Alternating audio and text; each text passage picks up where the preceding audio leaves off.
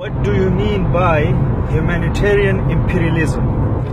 Alright, Jamait, humanitarian imperialism is a new trend done by organizations, especially the big, powerful organizations who are working in third world countries and try to dictate their ideology, their culture, dictate their projects to the local community, sometimes without consultation.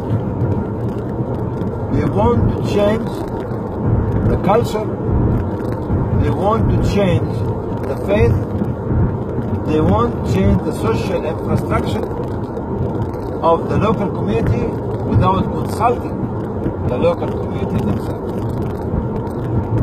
We are no different.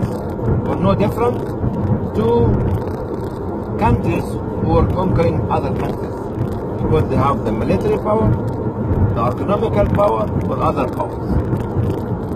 In the humanitarian field, we find it over the last 50 years. If we talk about the case study of Somalia, Somalia over the last 25-30 years is affected by famine every 2-3 years. The international community, including the Muslim organizations, spend more than $50 billion in Somalia, but they have not built the local community.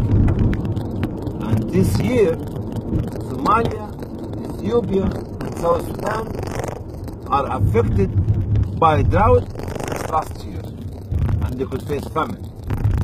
If those international community organizations and Muslim organizations spend the money or a portion of the money to build the local community, to train them, to empower them, okay, to make them independent, but instead we created the dependency syndrome. So every year, in and out, they have the handout from us.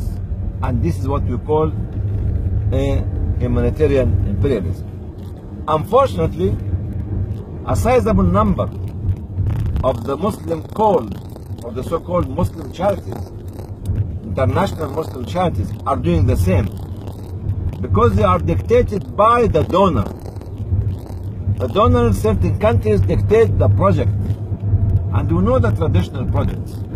The donor wants to go to heaven only through building a mosque, not through building communities. Okay?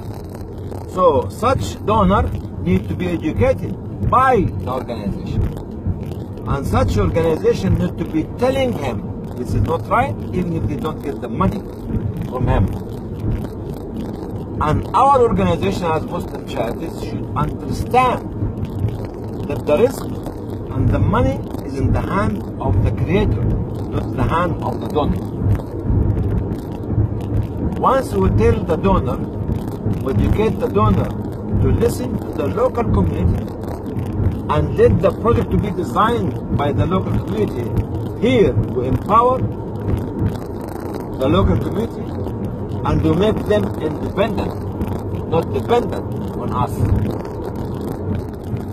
But we need to create now stronger local organizations in Pakistan, in India, in Bangladesh, in Sudan, South Sudan, in Kenya, in Somalia, in Syria, in Iraq, in North Africa, in South Africa, in East Africa, in Malaysia, everywhere, in Latin America, everywhere. So those are the people who own the money we have. Another footnote from the Jamaiة, you know who pays the salaries of the CEO and the president of such organization? You know who pays the salaries and the food of the conferences and the mortgage for those big bosses? You know who are they? Number one is the goat, the sheep, the cow, and the donkey. You know why? Because when we market each of these animals, we take the admin cost, administration cost, to keep our organization to pay the salaries of those people. So the one who pays the salary for the CEO is the donkey and the goat. Needless to say, as well, the poor, the orphans, the widow, and the sick. Because for every project we do, we take an administration to sustain our operation and organization. So really, when we look at it this way, hey people, who are you? You are paid by the donkey. You are paid by the orphan. You are paid by the displaced.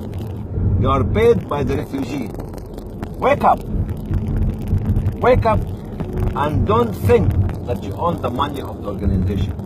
Don't become an occupying force to force the society to change by force.